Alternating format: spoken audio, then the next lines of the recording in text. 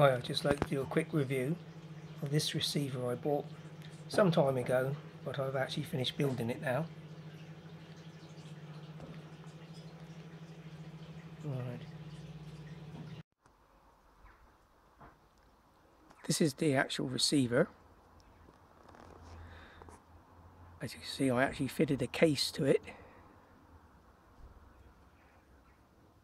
So let's see if it actually works, shall we?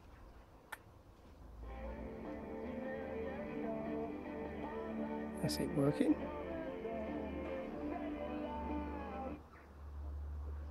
He has freedom to change his SIM-only plan and upgrade to a brand new phone. Wait.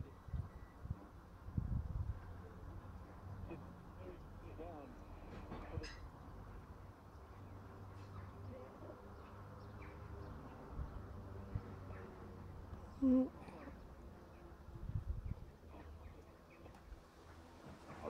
first ever date lasted 5 minutes longer than normal. Weekday mornings from 10.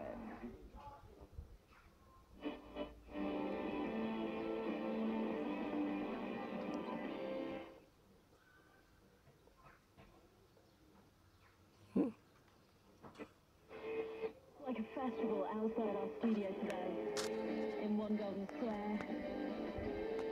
London Pride. Alright, I'll show you the inside of it, which I've done, so you can actually look down and see the tubes there. In fact, you can just remove this cover and then you can see the radio workings below it there. So I can just let you see. Hopefully we've got some music to cheer you up. This is absolutely... Anyway, I'm only doing a quick review of this little receiver.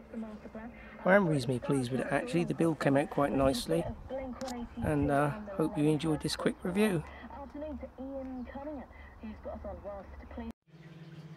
I bought it from this company, which is the British company. They still make receivers. It is in a kit form, but unfortunately this receiver was a limited edition which I bought and is no longer available.